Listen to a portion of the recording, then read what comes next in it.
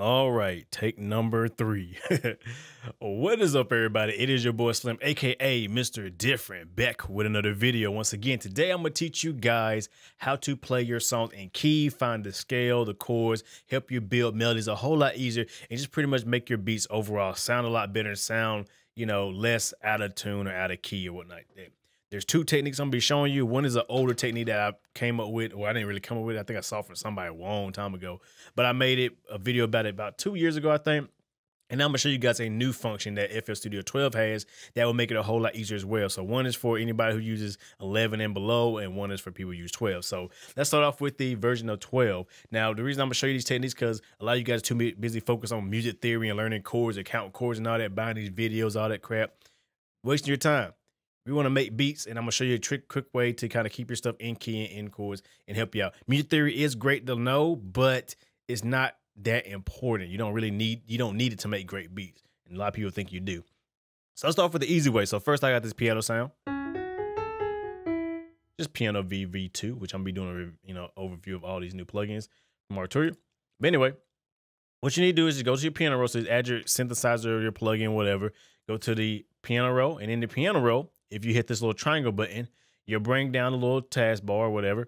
You go to helpers, and then you want to go to scale highlighting. And this is where you can pick the key and the scale of your song that you want to play in it. So the root note would be the key you want to play in it. So most time I play my beats are either in C sharp, maybe C, sometimes E or even A. And then, once I choose my root note, you want to choose your scale that you want to play in. And there's a bunch of scales right here, all the way from minor to major to minor. And then some down here like Fijian and, what's the other one?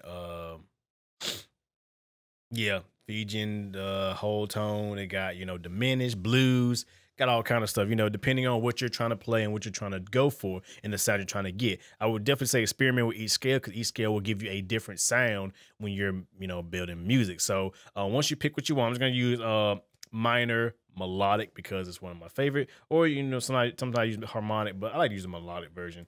And what it's going to do is going to highlight your notes. As you can see, it's going to highlight pretty much your degree and change it up a little bit. The black notes are where you want to avoid. You want to avoid them like the plague because those are the notes that are out of the scale and not in the key of that you pick. And the lighter ones or the gray ones are the ones that are in key. So if I just go,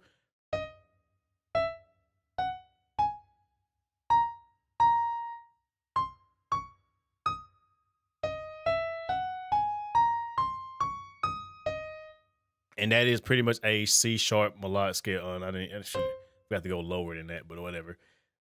You get the idea, get the gist of it. So it's in key, and that way now you can start building chords. So I can go like this, take it up higher. You can start building chords and just messing around and make your chords and make your melodies and all that kind of stuff. Come up with that, keep your bass line and all that in key and all that. One thing I was keep in mind, this is not perfect. It's not going to be perfect. You still need to listen and use your ears to hear what sounds right, what's around. Our ears are our best tool in our studio, and it can tell you when something sounds off or something sounds good or whatever. So keep that in mind. Listen, because sometimes even if you say if I do like this, that sound it's technically in the key and in the scale, but it don't sound right. So that sounds a whole lot pleasing to the ear. So yeah, you got to listen and use your ears to make it. And like I said, this is not going to make you make better beats. You still got to know how to make beats, at least be able to hear when something sounds off or wrong. So that's the easy way to do it if you have FL 12 or newer, and it's going to keep going on. But say you have FL 11 or older, I'm going to show you a little technique that I used a long time ago. What you want to do is you want to make you like a little simpler, add like a little simpler plugin channel. You always start off with one of these anyway, so just keep it. Don't delete it. Go to your piano roll. And you want to click these little 3 lines. I think the 3 lines are on FL 11. I think it's either that or it's something. But it's like a little thing that says like stamp or something like that. And you click it, and it's pretty much like a chord and scale builder. So what it lets you do, you can use it to build chords, use it for the scales, which we're going to use it for other stuff. So what you want to do is pick your scales. It's got the same scales as the other one. So let's say I'm just going to go to minor melodic, and then you want to find C sharp. So I'm going to do C sharp and click it. And what it's going to do is pretty much build the scale to put all the notes that are in that scale. And as you can see, it's actually in the highlighted notes as before. So it's in the same scale. So it works. And then you just want to do it again. And then you want to Control A, Control C, Control V. drag it up one, boom. Same thing, Control V now, drag it down one. And then if you want to go even higher, you can do it again, go higher. And if you want to go lower, of course, you can go lower. And then what I like to do is a Control A and then drag it all the way across as long as my patterns are going to be. Now, next step, you want to go to the triangle button. You want to go to view. I think it's either view, it's view helpers. And you want to make sure your ghost channels are enabled. Because what that's going to allow you to do when you switch to another like sound or another channel, it's going to show you the ghost notes from that. So you can see now it's all highlighted the same way as before. You know, actually it's a little bit brighter too, as you can see if you do it this way. And now you can start, you know, building your chords like last time. Same principle. There you go. And you start building your chords, your melodies, keep stuff in key, make sure everything sounds right, and just makes it flow a whole lot better when you're making your beats. Yeah, that's pretty much it right there. Simple technique. Like I said, you still got to use your ears and all that. One thing you got to keep in mind when you're doing it this method, if you go to a different pattern, it won't keep it.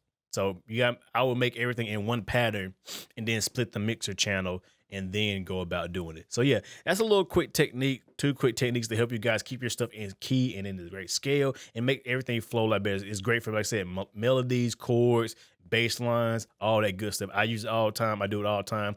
And you guys should too, because it just helps you out. And you can stop wasting time reading all these books about music theory or buying these videos and wasting money, or, you know, just wasting time on the internet trying to figure it out. This will help you make beats a lot faster. A little workflow tip. So I hope you guys enjoy. I put a poll at the top. Just let me know, guys, will you be using one of these techniques? Yes, if you are. No, if you're not, you ready to just waste your time learning this stuff, or would you just use these techniques so you can make more beats faster? Let me know what you guys will be doing so I can just kind of gauge it and see what my audience is on that. So with that being said, hope you guys enjoy like always. You know who it is. It's your boy Slim, aka Mr. Different, not motivated by the money, but your like, subscribe, and view. So keep them coming. Thumb the video up, comment, share this, help your boy out, and I will see you guys in the next video. Have a good one, everybody.